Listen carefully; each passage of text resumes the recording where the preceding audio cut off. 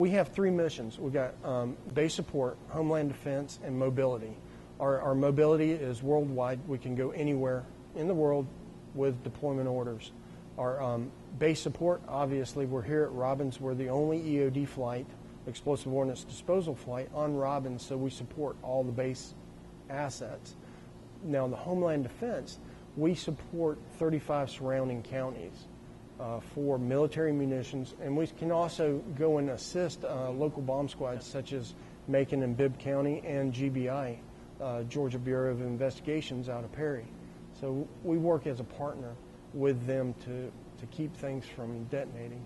Our first line of defense is the robot, and then we x-ray it to see what we can find out. And if it is an IED, if it's just a hoax device, then proceed from there.